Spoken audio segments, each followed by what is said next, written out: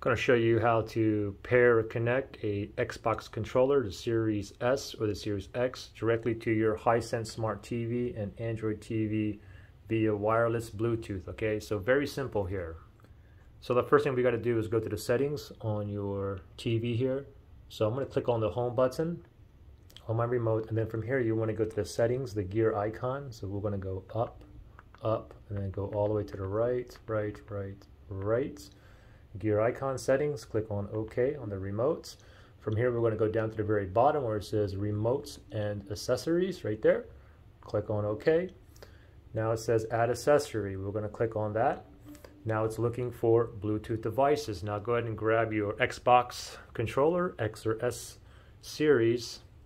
First thing we're going to do is turn it on. So let me just turn the remote on, hold it for a couple seconds, and now it's blinking. Now we're going to press and hold the share button here. Okay, ready, set, go. Just press and hold and just wait until this light here starts blinking rapidly. Okay, now what we got to do is wait here. Hopefully it finds it.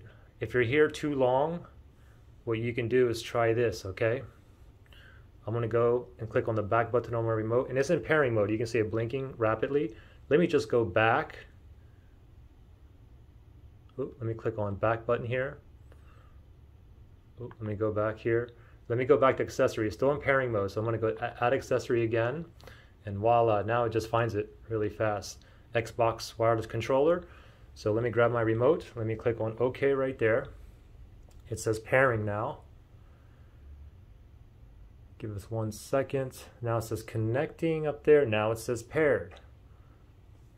All right, so now we should be paired, connected, okay? And we see it like a solid white light on here, okay? Now we can go ahead and move around. If I want to go back, I click on the B, click on the back again, back, and then I can go ahead and if I wanted to select something, like if I want to go to the settings and select it, I just tap on the A, select it, A, go back, letter B.